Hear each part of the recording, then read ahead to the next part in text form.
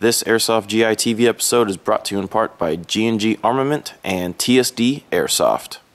Welcome back to Airsoft GI TV. My name is Tim. I have my friend Vincent Kim here, formerly of Airsoft GI. Now he works for G&G. He has agreed to come in and do a Tactical Gearheads episode for us. He's got a lot of cool gear. It's going to take a little bit to explain. So I don't want to take up any more of his time. Here it is, my friend Vincent Kim. Yeah, I got a plate carrier here with the chest harness attached to it. 6 points of attachment, so I can ditch it if need be. On the chest rig, I got a general purpose pouch.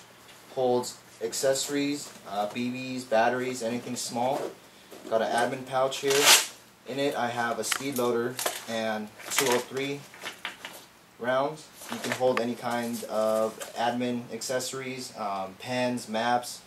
I got magazine pouches on the front here, self-explanatory. Got 2 more pistol mags here. Moving to the lower rig, I have a belt held up by an H-harness. It's got 2 M14 mag pouches on the left side. Right next to it, it's got a dump pouch. Behind, I have another general purpose pouch with 203s mounted on the outside. I got a radio pouch and pistol mags.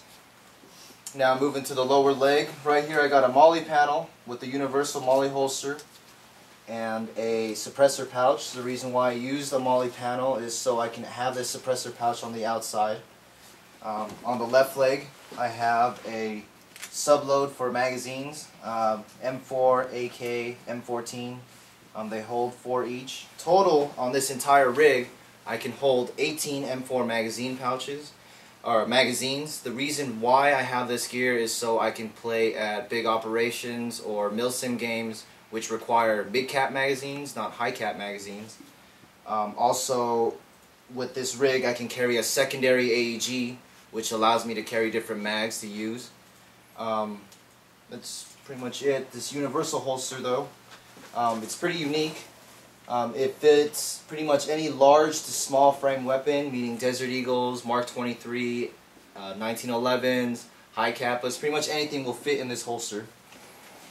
And that's pretty much it.